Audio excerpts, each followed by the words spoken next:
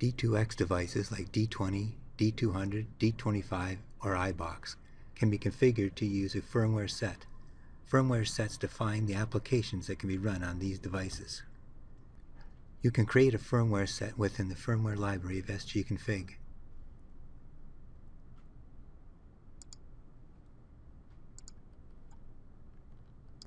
To access the firmware library, click the Firmware Library button in the ribbon.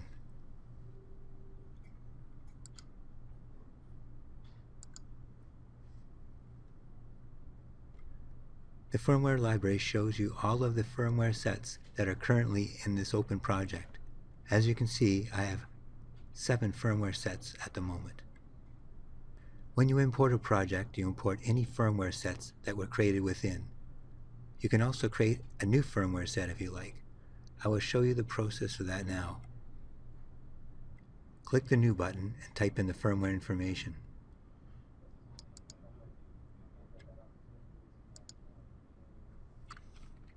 I'll put in the name,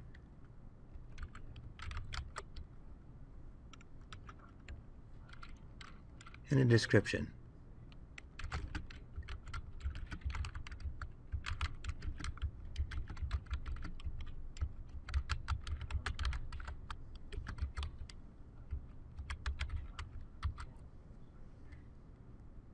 For my firmware set, as well as any information fields I want.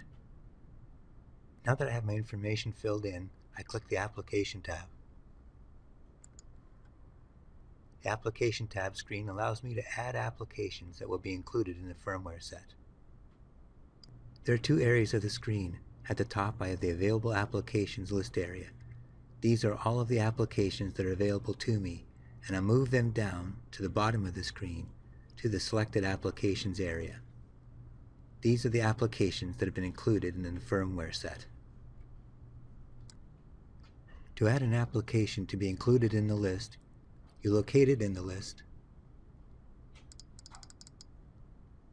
select the version of the application you want, and then click the Select button. You can see the application I selected has now been included in the list at the bottom. The ID. If you know the ID of the application that you're looking for, you can also type that in directly.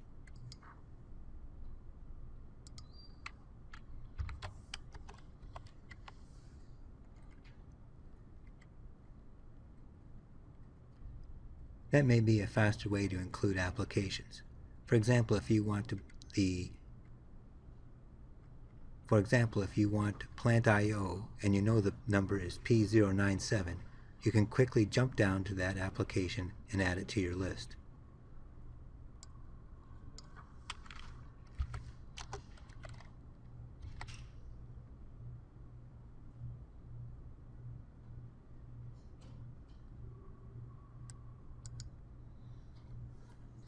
And now that is complete, I will click the OK button to complete the firmware set.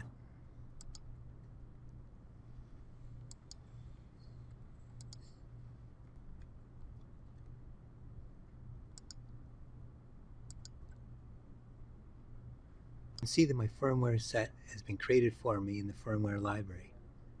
If I'm creating a new device, I can use this firmware set. But I can also copy the firmware set into a different project if I want to use it there.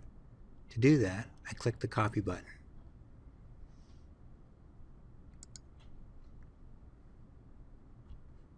All of the information that I filled in previously is still included. The only difference is that I can now select the project that I want to copy it to.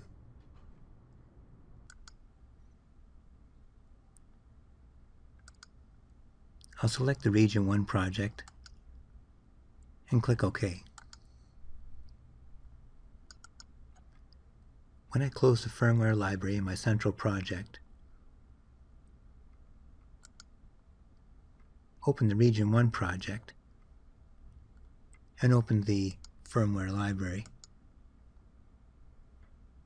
I can see that my new firmware set has been copied into the Region 1 project firmware library. You'll also see an Edit button here. This allows me to change the applications that are in any firmware set. For example, I can add new applications, remove applications, or I can change the version of any application that is included. One thing to keep in mind is that if the firmware set has been used on any device in a project and a change is made to that firmware set, the link is broken between the device and the firmware set, meaning all of those devices that used the firmware set before it was edited will not take on those edits that were made after that. The delete button on the firmware library is used to remove any firmware sets from my firmware library.